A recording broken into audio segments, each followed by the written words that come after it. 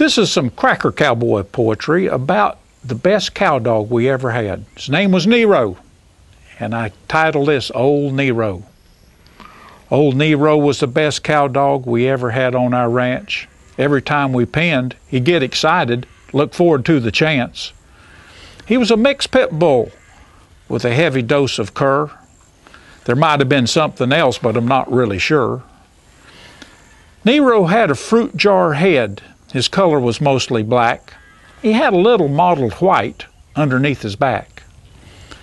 He was a natural head dog, would catch when you gave him the word, and make that cow think twice next time she left a herd. In Florida, dogs are a necessity, penning these half-wild cattle, while one dog can replace 3 men and horses when you start the roundup battle.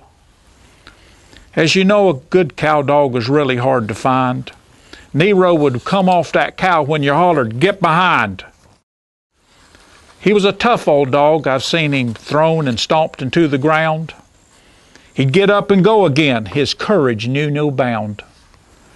His reputation slowly grew, and he became quite well known indeed, while ranchers came from miles around when it was time for their dog to breed.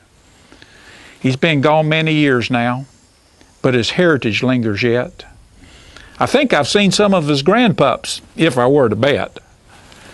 You never forget a good dog.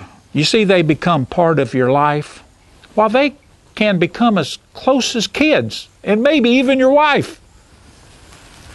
Old Nero died of old age, chasing cattle in his sleep, and I am thankful for him. For his memories I'll always keep.